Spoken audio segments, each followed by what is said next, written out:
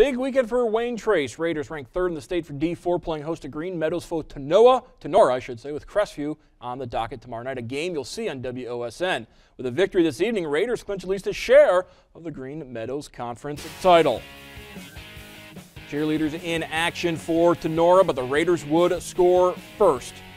Corbin Linder drives baseline, gets the layup for the home team. Other end, Reed Anders wastes no time getting the bucket. More from Tinora. Nathan Drewis, bounce pass to Jacob Miller, goes under the hoop for the layup. But Wayne Trace hits from outside. Ethan Linder to Corbin, hits the wide open three, and Wayne Trace gets the 68-41 victory to secure at least a share of the Green Meadows Conference title.